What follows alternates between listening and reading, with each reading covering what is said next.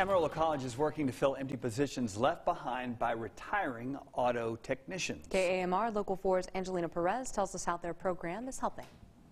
As fewer people enter hands-on careers, Isaac Bernal, the automotive program director at Amarillo College, says the automotive industry is struggling. In the last few years, a lot of technicians are retiring, and we're not seeing an influx of new technicians.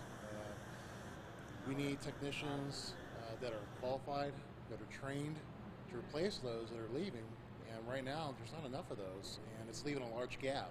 Riley Guile wanted to help fill the void. He is a student in the auto tech program and is already working in the field thanks to the knowledge he has gained.